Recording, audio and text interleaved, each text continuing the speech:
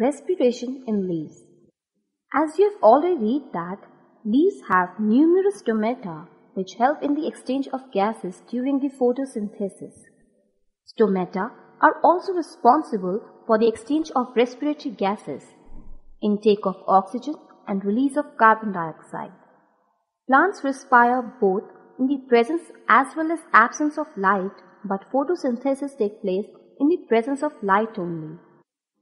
Thus, the direction of the exchange of gases between plant and its environment is determined by the time of the day.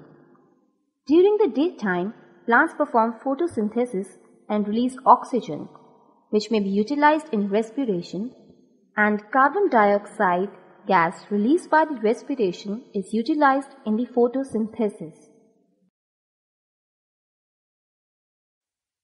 During the bright light, as the rate of photosynthesis is much faster than the rate of respiration, so the oxygen produced will be more than the amount of oxygen consumed in respiration.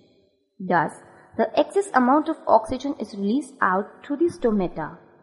The carbon dioxide produced during the process of respiration is not enough to carry out the photosynthesis to its optimal rate.